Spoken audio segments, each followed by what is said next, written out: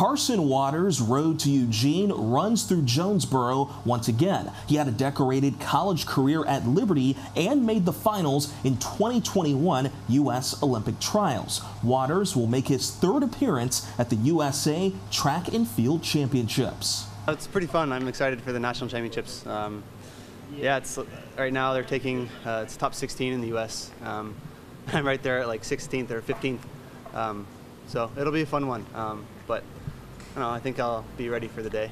The Bell tradition of competing and coaching pole vault continues. Earl's son Sam is coaching up Carson. We had an amazing generation that we were just speaking about earlier of vaulters here. So I'm trying to carry the torch, and pole vaulting is just something I've been born into. It's been a part of my life ever since I was young, so I'm glad to still be doing it. I'm real passionate about it. I feel like it's a big part of who I am and what I do. And going to Tracktown, you go out there with the best guys. I mean, he's jumped 18.8.5. He's 16th on the list, so all the guys out there are really top-notch. They're world-class athletes. It's like a second home kind of thing. It's the people, the area is just so good for a training camp. It's home. Waters notched a pair of top 5 finishes in Norway and Austria last month. He'll soar in Oregon Saturday night at 7.